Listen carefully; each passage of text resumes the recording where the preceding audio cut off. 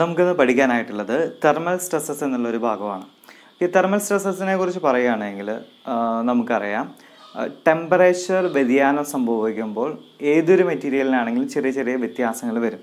Okay, ഇപ്പോൾ നമ്മൾ temperature കൂടുകയാണെങ്കിൽ ചെറിയൊരു എക്സ്പാൻഷൻ സംഭവിക്കും. ടെമ്പറേച്ചർ കുറയുകയാണെങ്കിൽ അത് കോൺട്രാക്റ്റ് ചെയ്യും. അപ്പോൾ ഈ ഒരു രീതിയിൽ നമുക്ക് അതിനെ കാണാനായിട്ട് പറ്റും. അപ്പോൾ അത് നമുക്ക് കുറച്ചും കൂടി വലിയ രീതിയിലും പെട്ടെന്ന് മനസ്സിലാക്കണം എന്നുണ്ടെങ്കിൽ ഇപ്പോൾ നമ്മുടെ നീരാവി, അതുപോലെ തന്നെ വെള്ളം, ഐസ്, ഈ 3 രീതിയിലുള്ള സാധനങ്ങൾ നമുക്ക് എടുത്താൽ നമുക്ക് മനസ്സിലാക്കാനായിട്ട് പറ്റും. ഓക്കെ, നമുക്ക് ഈ ഒരു സാധനം ടെമ്പറേച്ചർ കുറയുന്നതിനനുസരിച്ച് അതിൻ്റെ ആകൃതിയിൽ വ്യത്യാസങ്ങൾ വരുന്നുണ്ട്. ഓക്കെ, അത് തന്നെയാണ് നമ്മൾ ചെയ്ത സമയത്ത് നമുക്ക് മനസ്സിലാക്കാനായിട്ട് പറ്റും. സ്മിത്തി നമ്മൾ ചെയ്യുന്നത്, നമ്മൾ ടെമ്പറേച്ചർ ഇൻക്രീസ് ചെയ്തിട്ട് അതിൻ്റെ ഘടനയിൽ വ്യത്യാസം വരുത്തിയിട്ടാണ് നമ്മൾ ചെയ്യുന്നത്. അപ്പോൾ അതിനർത്ഥം ടെമ്പറേച്ചർ ചേഞ്ച് വരുമ്പോൾ സ്വാഭാവികമായിട്ടും അതിലുള്ള ചെറിയ വ്യത്യാസങ്ങൾ, ആ വ്യത്യാസങ്ങൾ സ്ട്രെസ്സ് എന്നുള്ള സാധനം നമുക്കവിടെ കാണാനായിട്ട് പറ്റും. നമുക്കറിയാം സ്ട്രെസ്സ് എന്താണെന്നുള്ളത് നമ്മൾ ഏറ്റവും തുടക്കത്തിൽ പഠിച്ചതാണ്. എന്തെങ്കിലും ചേഞ്ചസ് സംഭവിക്കാനായിട്ട് പോകുമ്പോൾ അതിനെ റെസിസ്റ്റ് ചെയ്യുന്ന ഫോഴ്സ്, യൂണിറ്റ് ഏരിയയിലുള്ള റെസിസ്റ്റിംഗ് ഫോഴ്സിനെയാണ് സ്ട്രെസ് എന്ന് പറയുന്നത്. അപ്പോൾ ടെമ്പറേച്ചർ നമ്മൾ കൊടുക്കുന്ന സമയത്ത് അല്ലെങ്കിൽ ടെമ്പറേച്ചർ നമ്മൾ കുറയ്ക്കുന്ന സമയത്ത് അതിനകത്ത് എന്ത് വ്യത്യാസങ്ങൾ വരുന്നുണ്ട്. ഓക്കെ, ടെമ്പറേച്ചർ നമ്മൾ കൂട്ടി കൊടുക്കുമ്പോൾ അതിൻ്റെ ലെങ്ത് ഇൻക്രീസ് ചെയ്യാനായിട്ട് ശ്രമിക്കുന്നുണ്ട്. അപ്പോൾ ആ ലെങ്ത് ഇൻക്രീസ് ചെയ്യാൻ പറ്റാത്ത സാഹചര്യം ഉണ്ടെങ്കിൽ അവിടെ എന്തുണ്ടാവും? സ്ട്രെസ് ഉണ്ടാവും. ഓക്കെ, അത് ഇൻക്രീസ് ചെയ്യുകയാണെങ്കിൽ അവിടെ സ്ട്രെസ് ഉണ്ടാവത്തില്ല. നമ്മൾ പറഞ്ഞു, സ്ട്രെസ് എന്ന് പറയുന്നത് ഫോഴ്സ് ബൈ ഏരിയ എന്നുള്ള രീതിയിൽ നമ്മൾ പറയുമെങ്കിൽ പോലും അത് ഫോഴ്സ് ബൈ ഏരിയ അല്ല, resistive force per unit area, resistive force divided by area ആണ്. ഓക്കെ, സ്ട്രെസ് എന്ന് പറയുന്നത് നമ്മൾ P/A എന്ന് പറയുമ്പോൾ ഇവിടെ P എന്നുകൊണ്ട് ഉദ്ദേശിക്കുന്നത് ആക്ച്വലി എന്താണ്? റെസിസ്റ്റീവ് ഫോഴ്സിനെയാണ്. ഓക്കെ, റെസിസ്റ്റീവ് ഫോഴ്സിനെയാണ് P എന്നുകൊണ്ട് ഉദ്ദേശിക്കുന്നത്. എന്താ ഈ റെസിസ്റ്റീവ് ഫോഴ്സ് എന്ന് പറയുന്നത്? ഡിഫോർമേഷൻസ് എന്തെങ്കിലും സംഭവിക്കാൻ സാധ്യതയുണ്ടെങ്കിൽ ആ ഡിഫോർമേഷൻ സംഭവിക്കാതിരിക്കാൻ വേണ്ടിയിട്ട് കൊടുക്കുന്ന ഫോഴ്സാണ് റെസിസ്റ്റീവ് ഫോഴ്സ്. ഓക്കെ, അപ്പോൾ ഇവിടെ നമുക്ക് കാണാനായിട്ട് പറ്റുന്നത് അത് തന്നെയാണ്. അപ്പോൾ റെസിസ്റ്റീവ് ഫോഴ്സ് ഉണ്ടെങ്കിൽ, അതായത് നമുക്ക് എക്സ്പാൻഷൻ സാധ്യമല്ലാത്ത സാധ്യതകൾ, അങ്ങനെ എന്തെങ്കിലും കാര്യങ്ങൾ നടക്കുന്നുണ്ടെങ്കിൽ അവിടെയാണ് തെർമൽ സ്ട്രെസ് ഡെവലപ്പ് ചെയ്യുക. അത് ഫ്രീ ആയിട്ട് എക്സ്പാൻഡ് ചെയ്യുകയാണെങ്കിൽ അവിടെ എന്തുണ്ടാവത്തില്ല? സ്ട്രെസ് ഉണ്ടാവില്ല. ഓക്കെ, ഞാൻ ഒന്നുകൂടി റിപ്പീറ്റ് ചെയ്ത് പറയുകയാണ്.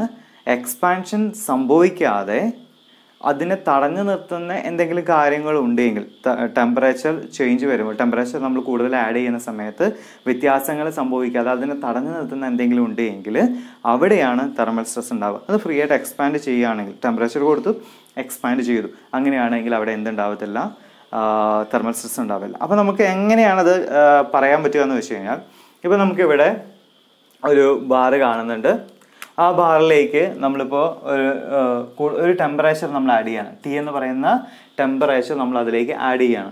ചിലപ്പോൾ 10 ഡിഗ്രി സെൽഷ്യസ് ആയിരിക്കാം, 100 ഡിഗ്രി സെൽഷ്യസ് ആയിരിക്കാം.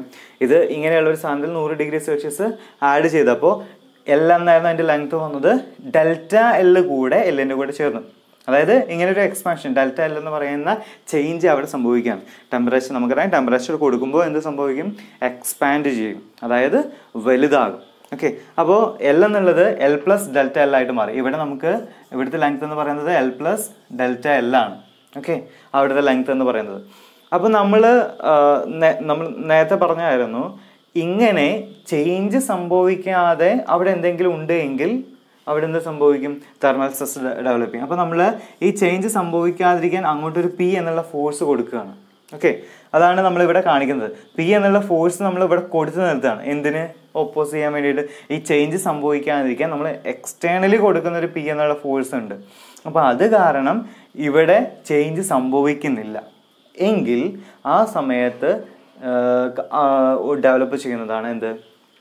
തെർമൽ സ്ട്രെസ് എന്ന് പറയുന്നത്. അപ്പോൾ ഈ ΔL എന്ന് പറയുന്ന സാധനം, ഫ്രീ എക്സ്പാൻഷൻ, ΔL എന്ന് പറയുന്നത് ടെമ്പറേച്ചർ ചേഞ്ച് വരുന്ന സമയത്ത് സംഭവിക്കുന്ന എക്സ്പാൻഷൻ, അത് കാൽക്കുലേറ്റ് ചെയ്യാനൊരു ഇക്വേഷൻ ഉണ്ട്. ആ ഇക്വേഷനാണ് α/TL. ഓക്കെ, ഞാനിതിനെ ക്യാപിറ്റൽ T കൊണ്ടാണ് മെൻഷൻ ചെയ്യുന്നത്, α/TL. ഓക്കെ, ഈ ആൽഫ എന്ന് പറയുന്നത് ഒരു കോയഫിഷ്യൻ്റ് ആണ്, അതായത് തെർമൽ കോയഫിഷ്യൻ്റ് എന്നുള്ള രീതിയിൽ നമുക്ക് അതിനെ വിളിക്കാനായിട്ട് പറ്റും. T എന്ന് പറയുന്നത് ടെമ്പറേച്ചർ ചേഞ്ച് ആണ്. അത് പോസിറ്റീവായിട്ട് എടുക്കാം, നമുക്ക് നെഗറ്റീവായിട്ട് എടുക്കാം. അതായത് ടെമ്പറേച്ചർ കൂടാം, ടെമ്പറേച്ചർ കുറയാം. എൽ എന്ന് പറയുന്നത് ലെങ്ത് ആണ്. ഓക്കെ, അപ്പോൾ coefficient of linear expansion alpha എന്ന് പറയുന്ന സാധനം, ടി എന്ന് പറയുന്നത് ടെമ്പറേച്ചർ ചേഞ്ച്, എൽ എന്ന് പറയുന്നത് ലെങ്ത്. അപ്പോൾ ഡെൽറ്റ എൽ എന്ന് പറയുന്നത് ഈ ഒരു ഇക്വേഷൻ ഇട്ട് കഴിഞ്ഞാൽ നമുക്കതിന് ഡയറക്റ്റ് കിട്ടും. ഏത് കണ്ടീഷനിലാണ് ടെമ്പറേച്ചർ ചേഞ്ച് വരുന്ന സമയത്ത് സംഭവിക്കുന്ന ചേഞ്ച് കാൽക്കുലേറ്റ് ചെയ്യാനായിട്ടുള്ള ഒരു ഇക്വേഷനാണിത്. നമ്മൾ കാണാപ്പാഠം പഠിക്കണം. ഇതിൻ്റെ ഡെറിവേഷനും കാര്യങ്ങളും നമ്മൾ അതിലേക്കൊന്നും കടക്കുന്നില്ല, നമുക്കതിൻ്റെ ആവശ്യമില്ല. ഈ ആൽഫ എന്ന് പറയുന്നത് നമുക്ക് തൊട്ടടുത്തതിൽ പറയാൻ ഞാൻ എങ്ങനെയാണെന്നുള്ളത് ഓർത്ത് വയ്ക്കുക. അടുത്തത് നമുക്ക് വേണ്ടത് സ്ട്രെസ്സാണ്. നമുക്ക് സ്ട്രെസ്സാണ് കാൽക്കുലേറ്റ് ചെയ്യാനായിട്ട് നിൽക്കുന്നത്. ഓക്കെ, സ്ട്രെസ്സ് കാൽക്കുലേറ്റ് ചെയ്യാനായിട്ടാണ് നമ്മൾ നിൽക്കുന്നത്. അപ്പോൾ പി എന്നുള്ള ഫോഴ്സ് നമ്മൾ എക്സ്ട്രാ നമ്മൾ കൊടുക്കുന്നുണ്ട്. അപ്പോൾ നമുക്കിവിടെ ഒരു തടസ്സമായിട്ടോ അല്ലെങ്കിൽ നമ്മൾ രണ്ട് ഭാഗം, ഇപ്പോൾ ഈ ഭാഗം നമുക്കറിയാം ഫിക്സഡ് ആണ്, അപ്പോൾ അതേപോലെ തന്നെ അപ്പുറത്തെ ഭാഗം ഫിക്സഡ് ആണ് എങ്കിൽ എത്രയാണോ ആവശ്യം അതിനനുസരിച്ച് ആ ബോഡി കൊടുക്കും. ഓക്കെ, ഈ രീതിയിൽ നമ്മൾ മനസ്സിലാക്കിയാൽ മതി. അപ്പോൾ എന്തായാലും ഈ എക്സ്പാൻഷൻ സംഭവിക്കാതിരിക്കാൻ പി എന്നുള്ള ഫോഴ്സ് കൊടുക്കുന്നു. ഇല്ല എങ്കിൽ ഒന്നും കൂടി ഒന്ന് തിരിച്ച് ചിന്തിക്കുകയാണ്. ടെമ്പറേച്ചർ ചേഞ്ച് വന്നു, എന്ത് സംഭവിച്ചു? ഈ എക്സ്പാൻഷൻ സംഭവിച്ചു. അപ്പോൾ എക്സ്പാൻഷൻ സംഭവിച്ചു, നമ്മൾ പി എന്നുള്ള ലോഡ് കൊടുത്തു. പി എന്നുള്ള ലോഡ് എന്തിനാണ് നമ്മൾ കൊടുത്തത്? ഈ ഡെൽറ്റ എൽ എന്നുള്ള സാധനത്തെ കുറയ്ക്കാനായിട്ട്, ഒരു കംപ്രസീവ് സ്ട്രെസ് ഡെവലപ്പ് ചെയ്യാൻ വേണ്ടിയിട്ട്, കംപ്രസീവ് സ്ട്രെസ് ഡെവലപ്പ് ചെയ്യാനായിട്ട് പി എന്നുള്ളൊരു പുഷ് നമ്മൾ കൊടുക്കുകയാണ് ചെയ്യുന്നത്. അപ്പോൾ പി എന്നുള്ള പുഷ് കൊടുക്കുന്ന സമയത്ത്, ആ ഒരു ലോഡ് കൊടുക്കുന്ന സമയത്ത്, കംപ്രസീവ് ലോഡ് കൊടുക്കുന്ന സമയത്ത് ഈ ഡെൽറ്റ എൽ കുറയണം. അതിനുള്ള ലോഡാണ് നമ്മളിവിടെ കൊടുക്കുന്നത്. ഓക്കെ, അപ്പോൾ നമ്മുടെ ചേഞ്ച് എന്ന് പറയുന്നത് ഡെൽറ്റ എൽ ആണ്. അതിനെ ഓവർകം ചെയ്യാൻ, അതായത് അത് സംഭവിക്കാതിരിക്കാൻ നമ്മൾ കൊടുക്കുന്ന ഫോഴ്സ് പി, അതിൽ ഡെവലപ്പ് ചെയ്യുന്ന സ്ട്രെസ് നമ്മുടെ thermal stress. Okay, delta L നമുക്ക് ആൽഫ ടി എൽ എന്ന് കിട്ടിയിട്ടുണ്ടെങ്കിൽ നമുക്ക് അടുത്തൊരു സാധനം കണ്ടുപിടിക്കാൻ കുറച്ചും കൂടി എളുപ്പമാണ്. That is epsilon. എപ്സിലോൺ എന്താണ്? എപ്സിലോൺ എന്ന് പറയുന്നത് ദാറ്റ് ഈസ് സ്ട്രെയിൻ ആണ്. സ്ട്രെയിൻ എന്ന് പറയുന്നത് നമുക്കറിയാം that is equal delta L by L ആണ്. Equation delta L by L ആണ്.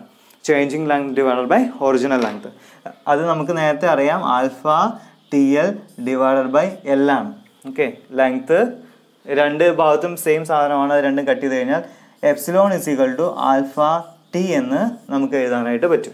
ഓക്കെ, ദെൻ അടുത്തത് നമ്മൾ നോക്കുകയാണെങ്കിൽ അടുത്തത് നമുക്കറിയാം, നമുക്ക് നേരത്തെ കണ്ടുപിടിക്കുന്ന സാധനമാണ് സിഗ്മ. സിഗ്മ എന്ന് പറയുന്നത് നമുക്ക് നേരത്തെ ഒരു ഹോക്സ് ലോ നമ്മൾ പഠിച്ചു വെച്ചിട്ടുണ്ട്. എന്താണ് ഹോക്സ് ലോയിൽ പറയുന്നത്? Sigma proportional to epsilon and sigma divided by epsilon is equal to E. അങ്ങനെയാണെങ്കിൽ എപ്സിലോൺ ഇസ് ഈക്വൽ ടു നമുക്ക് എന്ത് എഴുതാം? സിഗ്മ ബൈ ഇ എന്ന് എഴുതാം.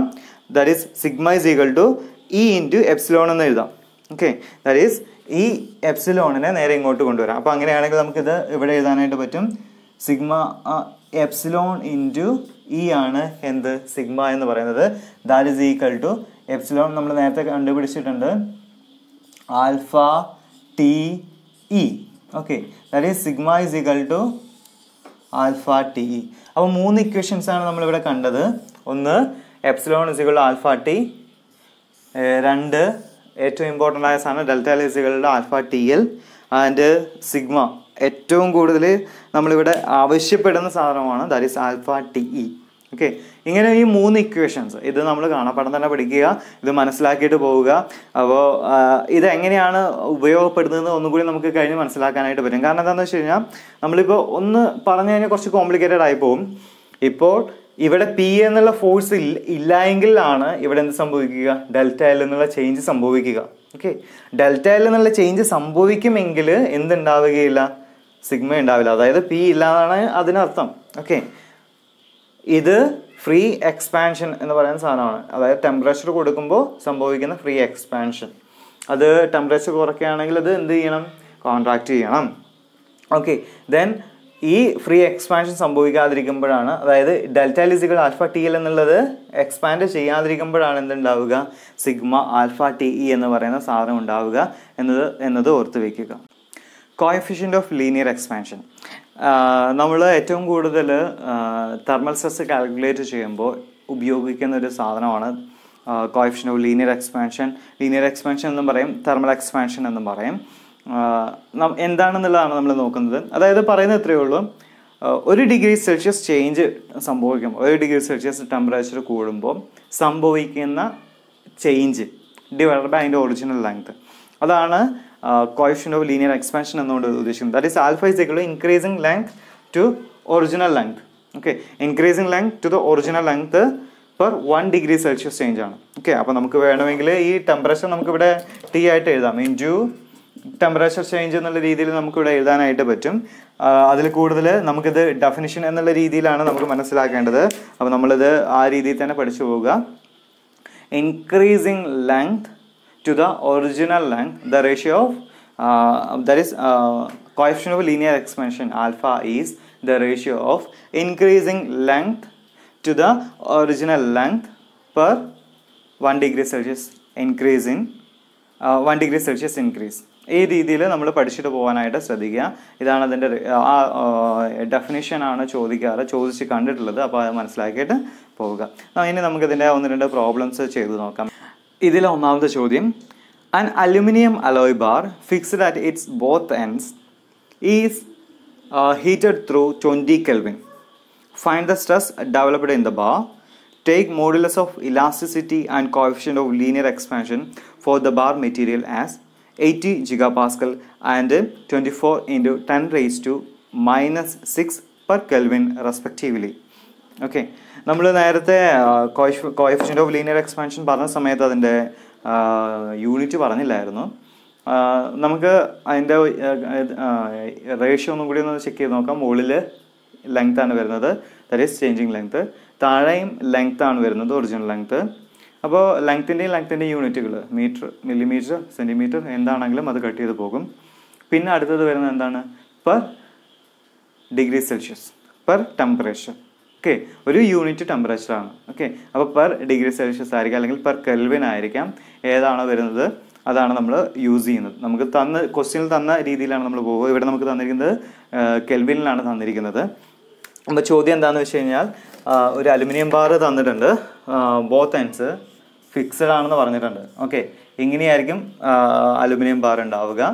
ഇതിൻ്റെ 2 എൻഡുകളും ഫിക്സ് ചെയ്ത് വെച്ചിട്ടുണ്ട്. അതിൻ്റെ ടെമ്പറേച്ചർ ടി എന്ന് പറയുന്നത് 20 Kelvin എന്ന് പറഞ്ഞിട്ടുണ്ട്. ഓക്കെ, 20 Kelvin ആണെന്ന് പറഞ്ഞിട്ടുണ്ട്. Find the stress developed in the bar. Stress calculate ചെയ്യാനാണ്, സിഗ്മ കാൽക്കുലേറ്റ് ചെയ്യാനാണ് പറഞ്ഞു വെച്ചിരിക്കുന്നത്. Stress developed in the bar. The modulus of elasticity and coefficient of linear expansion. Modulus of elasticity is equal to തന്നിട്ടുണ്ട്, coefficient of linear expansion രണ്ടും തന്നിട്ടുണ്ട്. E എന്ന് പറയുന്നത് 80 gigapascal ആണ്. 80 gigapascal. ജിഗാപാസ്കലിനെ പാസ്കലിലോട്ട് മാറ്റാൻ, അതായത് ജിയുടെ വാല്യൂ എന്ന് പറയുന്നത് 10⁹ ആണെന്ന് ഓർമ്മയിൽ ഉണ്ടാവണം. പക്ഷെ നമുക്ക് വേണ്ടത് ഏതിലേക്കാണ്?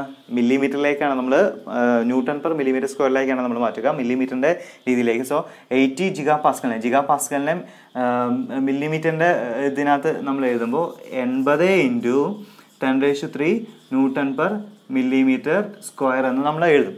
ഓക്കെ, ദെൻ ആൽഫയുടെ വാല്യൂ നമുക്ക് തന്നിരിക്കുന്നത് 24 × 10⁻⁻6 per കെൽവിനിലാണ്. ഓക്കെ, അപ്പോൾ നമ്മൾ ഒന്നും കൂടി നോക്കുക.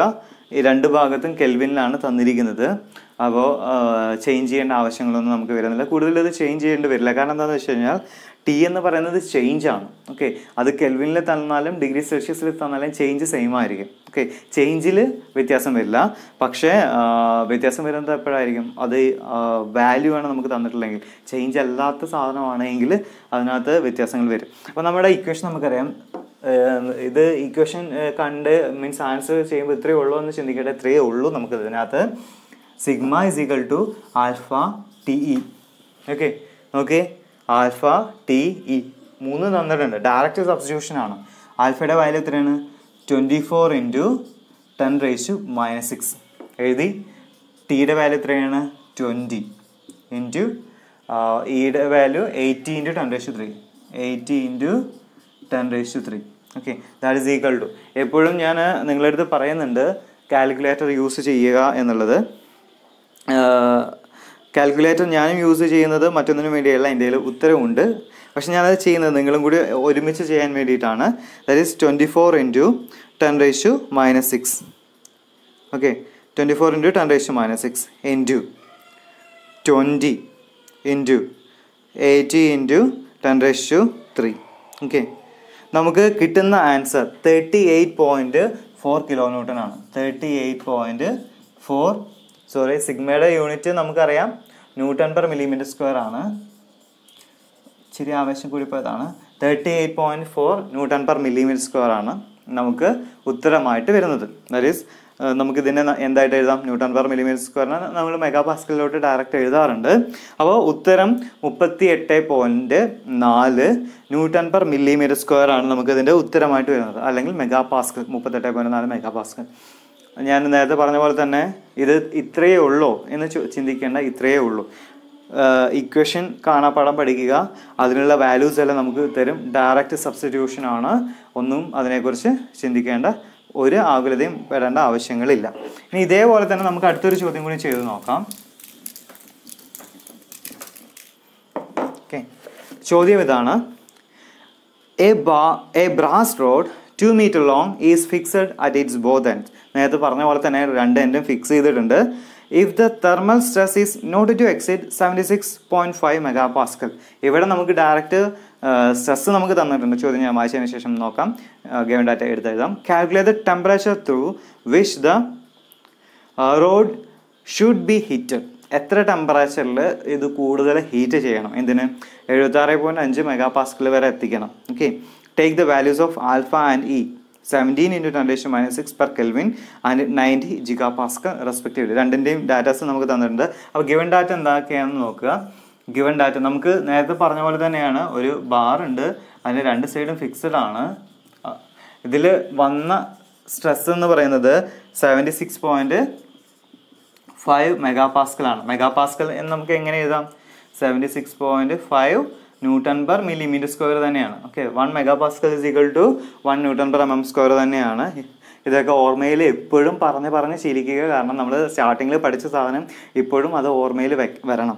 ഓക്കെ, അടുത്ത് പറഞ്ഞു വെച്ചിരിക്കുന്നത് ഇതിൻ്റെ പി എത്ര ടെമ്പറേച്ചർ, T എത്ര വരും എന്നുള്ളതാണ് ചോദിച്ചിരിക്കുന്നത്. ടെമ്പറേച്ചർ ചേഞ്ച് എത്ര വേണം, എത്ര ടെമ്പറേച്ചറിൽ ചൂടാക്കണമെന്ന് പറഞ്ഞിട്ട് ചോദിച്ചിരിക്കുകയാണ്. അതിൽ നമുക്ക് ആൽഫയുടെ വാല്യൂ തന്നിട്ടുണ്ട്, ഇയുടെ വാല്യൂ തന്നിട്ടുണ്ട്. ആൽഫയുടെ വാല്യൂ എന്ന് പറയുന്നത് 17 × 10⁻⁶ per Kelvin, ഇയുടെ വാല്യൂ 90 GPa ആണ്. ഓക്കെ, 90 GPa ആണ്. നമുക്ക് അറിയാവുന്ന ഇക്വേഷൻ നമ്മൾ വീണ്ടും എഴുതി. Sigma is equal to alpha T E ആണ്. ഇതിൽ ടി ആണ് നമുക്ക് calculate ചെയ്യാനായിട്ടുള്ളത്. So T is equal to sigma divided by alpha into E. That is equal sigma എന്ന് പറയുന്നത് എത്രയാണ് വരുന്നത്? 76.5 ഡിവൈഡഡ് ബൈ ആൽഫ എന്ന് പറയുന്നത് 17 × 10⁻⁶ ഇൻറ്റു ഇ എന്ന് പറയുന്നത് 90 × 10⁻³ Nm/mm². Okay, 90 × 10⁻³ okay. ഇതെങ്ങനെയാണ് കാൽക്കുലേറ്ററിൽ അടിക്കുക എന്നുള്ളത് ശ്രദ്ധിച്ചു പോവുക. മുകളിലുള്ള ഡാറ്റ ഒറ്റേ ഉള്ളൂ. That is 76.5 divided by, bracket open ചെയ്യാനായിട്ട് ശ്രദ്ധിക്കുക. ഡിവൈഡഡ് ബൈ എന്ന് പറഞ്ഞിട്ട് അതിൽ ഒന്നോ രണ്ടോ ഡാറ്റാസ് കൂടുതൽ വരുന്നുണ്ടെങ്കിൽ അപ്പോൾ നമ്മൾ ബ്രാക്കറ്റ് ഓപ്പൺ ചെയ്ത് ശീലിക്കുക. ബ്രാക്കറ്റ് ഓപ്പൺ ചെയ്തു. നേരത്തെ പോലെ തന്നെ 17 × 10⁻⁶ ഇൻറ്റു 90 × 10⁻³ ബ്രാക്കറ്റ് ക്ലോസ് ചെയ്യുക. ഉത്തരം നമുക്ക് കിട്ടും 50 ആണ്. ഓക്കെ, നമുക്ക് ഉത്തരം കിട്ടുന്നത് 50 ആണ്. ഇനി ഇതിൻ്റെ യൂണിറ്റ് എന്തായിരിക്കും എന്നുള്ളത്. ഓക്കെ, നമ്മൾ ആൻസർ എഴുതി വെച്ചു 50 ആണ് എന്നുള്ളത്. പക്ഷേ എന്താ കാൽക്കുലേറ്റ് ചെയ്തത്? ടെമ്പറേച്ചറാണ്. ടെമ്പറേച്ചറിൻ്റെ യൂണിറ്റ് എന്താണ്? കെൽവിനാണ് വരുന്നത്. അതൊന്നും കൂടി നമുക്ക് മനസ്സിലാക്കാൻ വേണ്ടിയിട്ട് ഇതെടുത്ത് നോക്കുക. ആൽഫയുടെ വാല്യൂ എടുത്ത് നോക്കുക. പെർ കെൽവിനിലാണ് തന്നിരിക്കുന്നത്. അപ്പോൾ നമ്മുടെ ഉത്തരം എന്തിലായിരിക്കും വരിക? കെൽവിനിലായിരിക്കും വരിക. ഓക്കെ, എത്ര ടെമ്പറേച്ചറിൽ കൂടുതൽ കൊടുക്കണം, എത്ര ടെമ്പറേച്ചർ ആഡ് ചെയ്യണം? 50 കെൽവിൻ ടെമ്പറേച്ചർ നമ്മൾ കൂടുതൽ ആഡ് ചെയ്താലേ എന്തുണ്ടാവുകയുള്ളൂ? ഈ 76.5 MPa ടെമ്പറേച്ചർ ചേഞ്ച് അവിടെ സംഭവിക്കുകയുള്ളൂ.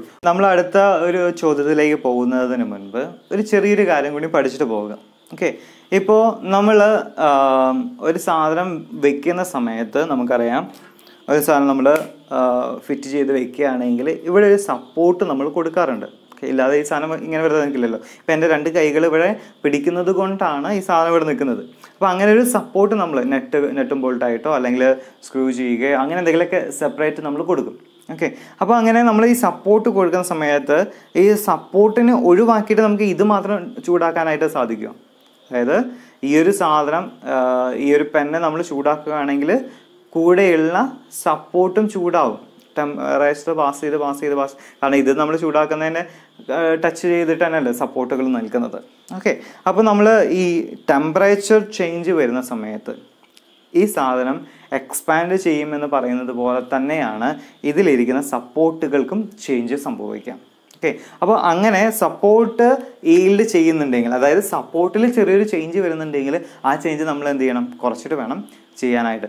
ഓക്കെ, അപ്പോൾ അതിനർത്ഥം ഇത്രയേ ഉള്ളൂ, നമ്മുടെ ചേഞ്ച് ഡെൽറ്റ എൽ എന്ന് പറയുന്നത് ആക്ച്വലി ആൽഫ ടി എൽ ആണ്. പക്ഷേ സപ്പോർട്ട് എക്സ്പാൻഡ് ചെയ്യുന്നുണ്ടെങ്കിൽ ആ ഒരു എക്സ്പാൻഷൻ നമ്മൾ ഇതിനകത്തുനിന്ന് കുറയ്ക്കും. That is delta. ഈ ഡെൽറ്റ എന്ന് പറയുന്നത്, ക്യാപിറ്റൽ ഡെൽറ്റ എന്ന് പറയുന്നത് സപ്പോർട്ട് എക്സ്പാൻഡ് ചെയ്തതാണ്. ഓക്കെ, അതായത് ഈ ഡെൽറ്റ എൽ എന്ന് പറയുന്നത് എന്താണ് നമ്മളിവിടെ കാണിക്കുന്നത്, ചേഞ്ചാണ്. ടെമ്പറേച്ചർ വ്യതിയാനം സംഭവിക്കുമ്പോൾ, ടെമ്പറേച്ചർ ഇൻക്രീസ് സംഭവിക്കുന്ന ചേഞ്ചാണ് ആൽഫ ടി എൽ എന്ന് പറയുന്ന, നേരത്തെ നമ്മൾ കണ്ട സാധനമാണ് ഡെൽറ്റ എൽ. പക്ഷേ ഇവിടെ ആൽഫ ടി എൽ എന്ന് പറയാൻ പറ്റില്ല, കാരണം ഒരു ഡെൽറ്റ എന്നുള്ള സാധനം ഈ സപ്പോർട്ടിൻ്റെ എക്സ്പാൻഷൻ വഴി സംഭവിക്കുന്നുണ്ട്. അപ്പോൾ നമ്മളത് കുറച്ചു. ഓക്കെ, അങ്ങനെയാണെങ്കിൽ നമ്മൾ നേരത്തെ കണ്ടുപിടിച്ച പോലെ സ്ട്രെയിൻ എന്തായിരിക്കും, epsilon is equal to alpha T L minus delta divided by L എന്ന് വരും. വേണമെങ്കിൽ നമുക്കിതിനെ രണ്ട് ഭാഗമായിട്ട് എഴുതാം. അപ്പോൾ എന്ത് വരും, alpha T minus delta by L എന്ന് വരും. ഓക്കെ, അത് എഴുതുന്നതിന് പകരം നമുക്ക് ഒരുമിച്ച് എഴുതുകയായിരിക്കും കുറച്ചും കൂടി ബെറ്റർ ആയിരിക്കുക, കാരണം നമുക്കത് മനസ്സിലാക്കി പോകാനാണല്ലോ വേണ്ടത്. That is sigma is equal to എന്ത് വരും, ഈ എപ്സിലോൺ ഇൻറ്റു ഇ ആണ് വരുന്നത്. That is alpha T L minus delta divide by L into E ആണ് വരുന്നത്. ഓക്കെ, നമുക്ക് ഞാൻ നേരത്തെ പറഞ്ഞതുപോലെ തന്നെ ഇത് വെട്ടിക്കളഞ്ഞ് ഇത് നമുക്ക് വേണമെങ്കിൽ ഉള്ളിലേക്ക് എഴുതാം, എന്ത് വേണമെങ്കിലും അത് നിങ്ങളുടെ ഇഷ്ടമാണ്. സംഗതിയുടെ ഇക്വേഷൻ ഇങ്ങനെയാണ് വരുന്നത്. ഓക്കെ, ഇനി അതിനെ നേരത്തെ പറഞ്ഞ പോലെ തന്നെ വെട്ടി എഴുതുകയാണെങ്കിൽ ഇവിടെ എൽ കട്ട് ചെയ്ത് കഴിഞ്ഞാൽ alpha T minus delta by L whole into E എന്ന് എഴുതാം. That is equal to alpha T E, നേരത്തെ നമ്മുടെ equation delta E divided by L എന്ന് എഴുതാം. ഓക്കെ, ഈ രണ്ട് രീതിയിൽ വേണമെങ്കിൽ നമുക്ക് എഴുതാം. നമുക്ക് alpha T L minus delta by L, ഇതാണ് നമ്മുടെ ഡെൽറ്റ എൽ ചേഞ്ച് സംഭവിച്ചിരിക്കുന്നത്, ഡിവൈഡഡ് ബൈ എല്ലും കൂടി നമ്മൾ കൊടുത്തു, ഇൻറ്റു ഇ ചെയ്ത് കഴിഞ്ഞാൽ എന്തായി, സ്ട്രെസ്സായി. ഇനി ഇതിൻ്റെ ഒരു പ്രോബ്ലം ചെയ്ത് നോക്കാം എങ്ങനെയാണ് വരിക എന്നുള്ളത്. ഈ ഇക്വേഷൻ ഓർമ്മയിൽ വെക്കുക. ഒന്ന് പോസ്റ്റ് ചെയ്തതിന് ശേഷം ആ ഇക്വേഷൻസ് ഒന്നും കൂടി മനസ്സിലാക്കിയിട്ട് പോകാനായിട്ട് ശ്രദ്ധിക്കുക. ചോദ്യം ഇതാണ്, 2 parallel walls 6 meter apart are stayed together by a steel rod 25 mm diameter passing through metal plates and nuts at each end. Okay, എൻഡിനകത്തുള്ള സാധനങ്ങളൊക്കെ വ്യക്തമായിട്ട് കൊടുത്തിട്ടുണ്ട്. അതിനകത്ത് എന്താണ് ഈൽഡ് സംഭവിക്കുന്നുണ്ട്. ലെങ്ത്ത് തന്നിട്ടുണ്ട്. നേരത്തെ നമുക്ക് ലെങ്ത്ത് തന്നില്ലെങ്കിൽ നമുക്ക് ഉത്തരം കണ്ടുപിടിക്കാൻ പറ്റുമായിരുന്നു. ഇനി അത് പറ്റില്ല, ലെങ്ത്തും കൂടി നമുക്ക് ആവശ്യമുണ്ട്. ഓക്കെ, നേരത്തെ ലെങ്ത്ത് ആവശ്യം ഇല്ല എന്ന് പറഞ്ഞത് നമ്മൾ ഡെൽറ്റയിൽ കാൽക്കുലേറ്റ് ചെയ്തിട്ടില്ല. ചില സമയങ്ങളിൽ ചില ക്വസ്റ്റ്യൻസ് ചോദിക്കും, ആദ്യം ഡെൽറ്റയിൽ കാൽക്കുലേറ്റ് ചെയ്യാൻ പറയും. അതായത് സപ്പോർട്ട് ഇല്ല എങ്കിൽ, അതായത് എക്സ്പാൻഷൻ സംഭവിക്കുകയാണ് എങ്കിൽ, നേരത്തെ നമ്മൾ പറഞ്ഞ ചോദ്യങ്ങളെല്ലാം തന്നെ എക്സ്പാൻഷൻ സംഭവിക്കുന്നില്ല, സ്ട്രെസ് കാൽക്കുലേറ്റ് ചെയ്യുന്നതാണ് പറയുന്നത്. അപ്പോൾ ചില ചോദ്യങ്ങൾ ഇങ്ങനെ വരും, എക്സ്പാൻഷൻ സംഭവിക്കുകയാണെങ്കിൽ എത്ര എക്സ്പാൻഷൻ സംഭവിക്കും.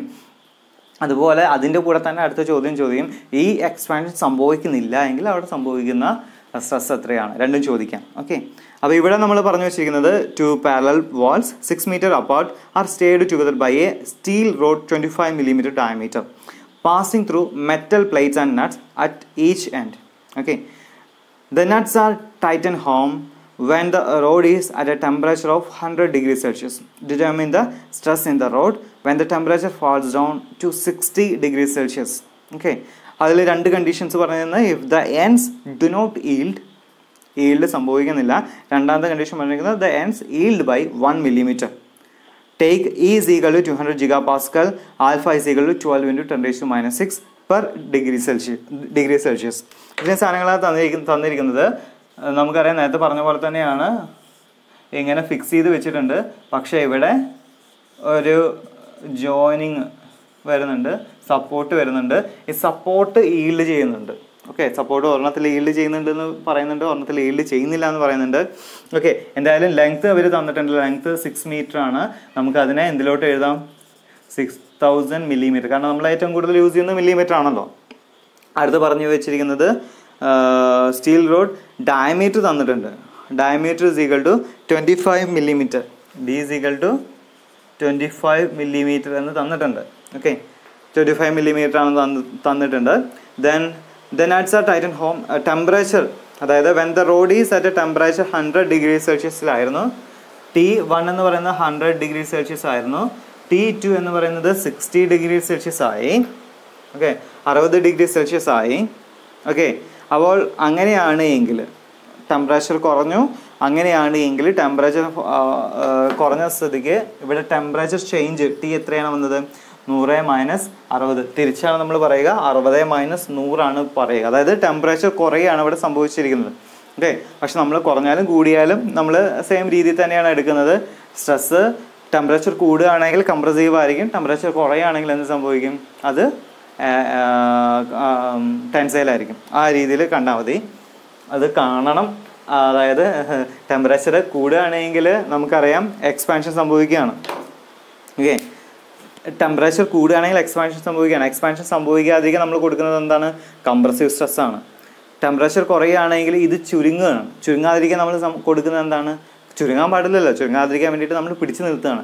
അപ്പോൾ അവിടെ നമുക്ക് സംഭവിക്കുന്ന ടെൻസൈലായിരിക്കും വരിക. അപ്പോൾ ടെമ്പറേച്ചർ ചേഞ്ച് എന്ന് പറയുന്നത് 60 - 100 ദാറ്റ് ഈസ് ഈക്വൽ ടു -40 ആണ്. നമ്മൾ 40 എന്ന് തന്നെ എഴുതി. 40 degrees Celsius ആണ് ചേഞ്ച് ആയതുകൊണ്ട് നമ്മൾ അങ്ങനെ തന്നെ എഴുതി. Okay, that is T2 - T1 ആണ് വരുന്നത്. പക്ഷേ നമ്മൾ ചേഞ്ച് ആണ് എടുക്കുന്നത്. ഓക്കെ, ഓർമ്മയിൽ വെക്കുക, ആക്ച്വലി ഇത് നെഗറ്റീവാണ്. ഓക്കെ, ആക്ച്വലി അത് നെഗറ്റീവാണ്. പിന്നെന്താ തന്നിരിക്കുന്നത്? ആണ് തന്നിരിക്കുന്നത്. E is equal to 200 GPa. 200 GPa എന്ന് പറഞ്ഞിട്ടുണ്ട് 10⁻³ ആണ്, Nm/mm². അടുത്ത് തന്നിരിക്കുന്നത് ആൽഫ തന്നിട്ടുണ്ട്. ആൽഫ ഇസ് ഈക്വൽ ടു എത്രയാണ് തന്നിരിക്കുന്നത്? 12 × 10⁻⁻6 ആണ്. 12 × 10⁻⁻6 per degree Celsius ആണ്. ഇനി ഒന്നാമത്തെ കണ്ടീഷനിൽ എന്തില്ല? ഈൽഡ് സംഭവിക്കുന്നില്ല. അപ്പോൾ നമ്മുടെ ഇക്വേഷൻ എന്താണ് വരുന്നത്? ഈൽഡ് സംഭവിക്കുന്നില്ല എങ്കിൽ നമുക്ക് എന്താ കാൽക്കുലേറ്റ് ചെയ്യാൻ പറഞ്ഞിരിക്കുന്നത്? സ്ട്രെസ് തന്നെയാണ് കാൽക്കുലേറ്റ് ചെയ്യാൻ പറഞ്ഞിരിക്കുന്നത്. So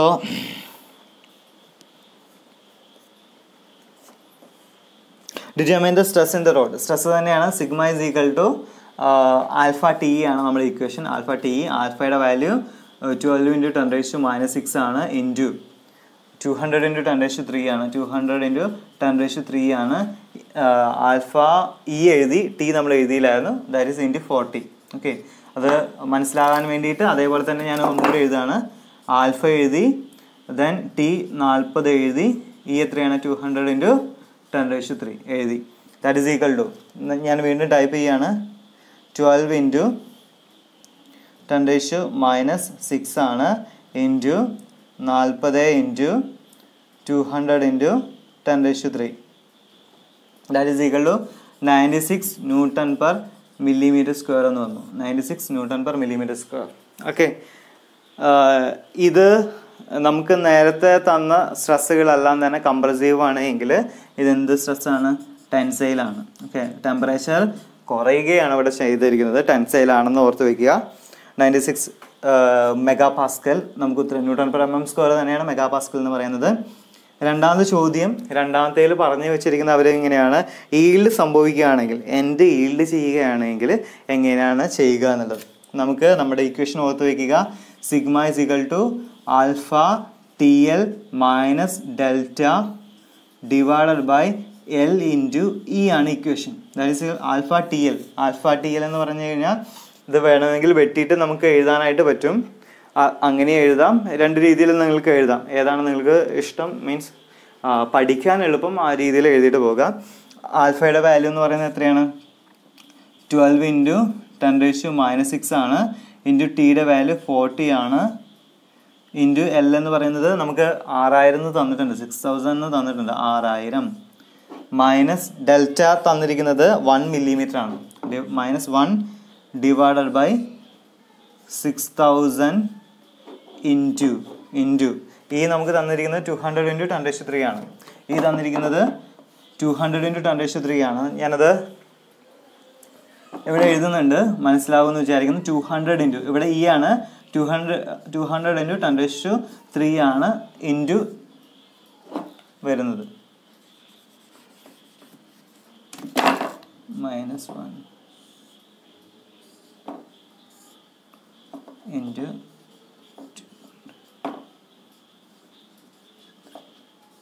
into 200 into 10⁻3. ഓക്കെ, ഈ ഒരു രീതിയിൽ നമുക്ക് എഴുതാം. അല്ല എങ്കിൽ വെട്ടിയിട്ട് നമുക്ക് എഴുതാനായിട്ട് പറ്റും. ദാറ്റ് ഈസ് ഈക്വൽ ടു നമുക്ക് ഉത്തരമായിട്ട് വരുന്നത്, വീണ്ടും ഓർക്കുക എങ്ങനെയാണ് ടൈപ്പ് ചെയ്യുന്നതെന്ന് ശ്രദ്ധിക്കുക. ഞാൻ എഴുതി മുകളിലത്തെ ഭാഗത്തിൽ ഒരു മൈനസ് വരുന്നുണ്ട്, ഇവിടെ ഒരു മൈനസ് വരുന്നുണ്ട്. അപ്പോൾ അതുകൊണ്ട് നമുക്ക് മൈനസ് ഡിവൈഡഡ് ബൈ ആണ് 6000. മുകളിൽ ഭാഗം 2 ഭാഗങ്ങളായിട്ടാണ് വരുന്നത്. അപ്പോൾ നമുക്ക് അങ്ങനെ വരുന്ന സാഹചര്യത്തിൽ നമ്മൾ എന്ത് ചെയ്യണം? ബ്രാക്കറ്റ് ഓപ്പൺ ചെയ്യണം. ബ്രാക്കറ്റ് ഓപ്പൺ ചെയ്തു. ഇത് ശ്രദ്ധിച്ചു പോവുക, കാരണം ഒത്തിരി കുട്ടികൾ തെറ്റിച്ച് കണ്ടിട്ടുള്ളൊരു ഭാഗമാണത്. കാൽക്കുലേറ്റർ യൂസ് ചെയ്യാൻ ഇപ്പോൾ തന്നെ പഠിച്ചു പോവുക. 12 into 10⁻6 വന്നു, ഇൻറ്റു 40 into 6000 6000 -1. ഓക്കെ, നമുക്ക് വേണമെങ്കിൽ അത് ഇൻറ്റു മുകളിലത്തെ ആ ഭാഗം കൂടിയും കൊടുക്കാം. Into 200 into 10⁻3 divided by 6000. Okay, എത്രയാണ് വന്നത്? 62.67 62.67 Newton/mm² എന്ന് വന്നു. 62.67 Newton/mm² എന്ന് വന്നു. ഓക്കെ, ഇവിടെ ഓർക്കുക, ഏഴ് സംഭവിക്കുമ്പോൾ സ്ട്രെസ് ചെറിയൊരു വ്യത്യാസങ്ങൾ അതിനകത്ത് വരുന്നുണ്ട്. ഓക്കെ, അപ്പോൾ ഏഴിൻ്റെ ഒരു പ്രോബ്ലം നമ്മൾ ചെയ്യുന്നുള്ളൂ, മനസ്സിലാക്കുക, ഇത്രയേ ഉള്ളൂ. വ്യത്യാസം ആ ഒരു ഇക്വേഷൻ ഓർത്ത് വെക്കുക മാത്രം ചെയ്താൽ മതി. Alpha TL - Δ/L into E. Alpha TL - Δ ആണ് എന്ത് വരുന്നത്? ലെങ്ത് Δl വരുന്നത്. ഓക്കെ, Δl/L ആണ് എന്ത്? സ്ട്രെയിൻ വരുന്നത്. അത് ഇൻറ്റു E ആണ് സ്ട്രെസ് വരുന്നത്, തെർമൽ സ്ട്രെസ് വരുന്നത്. ഓക്കെ, ഈ ഒരു രീതിയിൽ പോവുക. ഓർത്ത് വയ്ക്കുക, ഇതും ഇവിടെ നമ്മൾ കണ്ടുപിടിച്ച 2 സ്ട്രെസ്സുകൾ ടെൻസൈലാണ്. നമ്മൾ മുൻപ് കണ്ടുപിടിച്ചതെല്ലാം കംപ്രസീവ് ആണ്. എന്തുകൊണ്ട്? നേരത്തെ സംഭവിച്ചത് ടെമ്പറേച്ചർ എക്സ്പാൻഷൻ സംഭവിച്ചു, ലെങ്ത് ഇൻക്രീസ് ചെയ്യാനായിട്ടാണ് നോക്കിയത്. അപ്പോൾ അതിനെ കംപ്രസ് ചെയ്യുന്ന ഒരു സ്ട്രെസ്സാണ് നമുക്ക് അവിടെ കിട്ടിയത്. ഇവിടെ ടെമ്പറേച്ചർ കുറയുകയാണ്, ടെമ്പറേച്ചർ കുറയുമ്പോൾ അത് കോൺട്രാക്ട് ചെയ്യുകയാണ്. അപ്പോൾ അതിനെ പിടിച്ച് വലിക്കുന്ന സ്ട്രെസ്സാണ് ഇവിടെ ഉള്ളത്. അതുകൊണ്ട് ഇത് ടെൻസൈൽ സ്ട്രെസ് ആയിരിക്കും വരിക. ഓക്കെ, ഇത്രയും കാര്യങ്ങളാണ് നമുക്കിന്ന് പഠിക്കാനായിട്ടുള്ളത്. കൃത്യമായിട്ട് നോട്ട് പ്രിപ്പയർ ചെയ്യാനായിട്ടും ചോദ്യങ്ങൾ മനസ്സിലാക്കിയിട്ട് ചെയ്യാനായിട്ടും ശ്രദ്ധിക്കുക. കൂടുതൽ ഞാൻ നിങ്ങൾക്ക് അന്ന് ക്ലാസ്സിൽ പറഞ്ഞതുപോലെ തന്നെയാണ്, ഞാൻ കൂടുതൽ പ്രോബ്ലംസ് ചെയ്യാറില്ല, ചെയ്യിപ്പിക്കാറാണ് പതിവ്. അപ്പോൾ ഞാൻ ആദ്യം ചെയ്ത പ്രോബ്ലംസൊക്കെ ഒന്നും കൂടി ഒറ്റയ്ക്ക് ഇരുന്ന് ചെയ്യാനായിട്ട് ശ്രമിക്കുക. അതുപോലെ തന്നെ അടുത്ത ക്ലാസ്സിൽ എടുക്കുന്ന പ്രോബ്ലംസ് എല്ലാം തന്നെ ഒറ്റയ്ക്ക് ചെയ്യാനായിട്ട്, അതായത് ഞാൻ ചെയ്യുന്നതിന് മുൻപ് പോസ് ചെയ്തതിന് ശേഷം ബാക്കി ആൻസർ കണ്ടുപിടിക്കുക. എന്നിട്ട് എന്തെങ്കിലും സംശയങ്ങൾ വരികയാണെങ്കിലോ അല്ലെങ്കിൽ ഉത്തരങ്ങൾ എന്തെങ്കിലും ചേഞ്ച് ഉണ്ടെങ്കിലോ മാറ്റി നിങ്ങൾക്ക് ചെയ്യാനായിട്ട് സാധിക്കും. ഓക്കെ, അപ്പോൾ ഇങ്ങനെയുള്ള കാര്യങ്ങൾ കുറച്ചും കൂടി ശ്രദ്ധിക്കുക. പിന്നെ പറഞ്ഞ കാര്യം ഒന്നുകൂടി ഓർമ്മിക്കുക. കാൽക്കുലേറ്റർ യൂസ് ചെയ്യാനായിട്ട് നന്നായിട്ട് പഠിക്കുക. ഒത്തിരി കുട്ടികൾ മാർക്ക് കുറഞ്ഞു പോകുന്നതും അത് ഉത്തരം തെറ്റി പോകുന്നതുമായിട്ടുള്ള വലിയ കുഴപ്പങ്ങൾ കാൽക്കുലേറ്റർ യൂസ് ചെയ്യാൻ അറിയാത്തതുകൊണ്ട് സംഭവിക്കുന്നുണ്ട്. നമ്മൾ ഫോണിന് കൊടുക്കുന്നതിൽ 10% ഒരു പ്രിയോറിറ്റി നമ്മുടെ കാൽക്കുലേറ്റർ യൂസ് ചെയ്യാനായിട്ട് കൊടുത്തു കഴിഞ്ഞാൽ നിങ്ങൾക്ക് അതിനകത്ത് ഒരു മിസ്റ്റേക്ക് പോലും വരത്തില്ല.